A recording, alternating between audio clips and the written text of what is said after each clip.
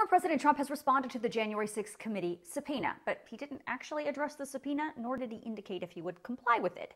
Here is the 4-page letter, and it's addressed to the committee chairman, Benny Thompson. Plus, there are 10 extra appendix pages, including 2 pages of just pictures of what the former president calls his massive crowd on January 6th. Now, if you sign up for my Newsgirl News Roundup email, I will email this letter to you tonight, along with the rest of the day's news. Now, the tone of this letter is laid out in the very first line. In all caps, the former president says the presidential election of 2020 was rigged and stolen! It goes on to rehash all the same things that Trump has been talking about since he left the White House. He specifically called out the committee for investigating everything around January 6th except for what he calls election fraud. Now, for context, the former president took his election fraud claims to 62 different courts all over the country, including to judges that were appointed by him.